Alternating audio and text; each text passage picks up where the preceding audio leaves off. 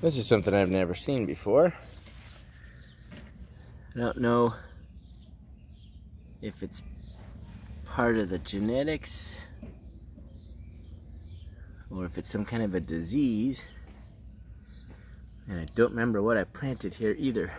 It was either Russian cucumber or Thaumasander squash.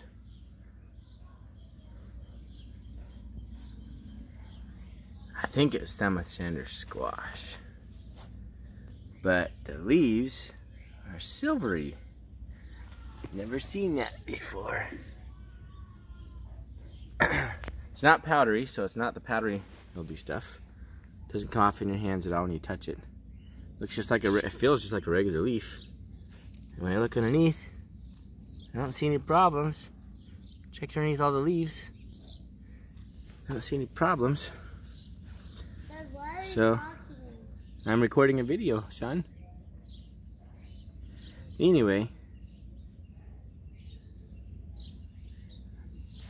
I don't see any problems. But the thing is, those, and it's hard to see in the shadow there, I have to go down the other side.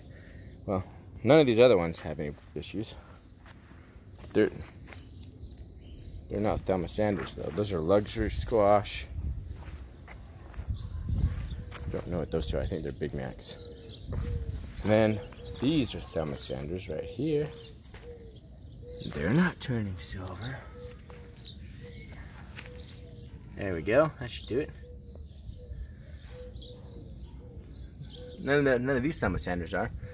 And this one is a Russian cucumber. And it's not turning silver. So I don't know.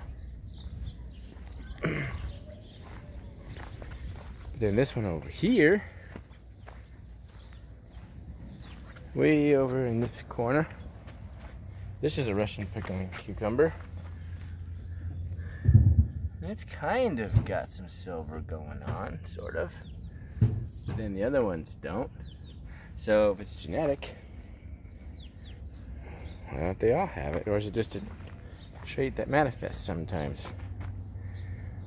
Or is it the silver leaf fly that I read some documents on, saying it can cause things to go silver?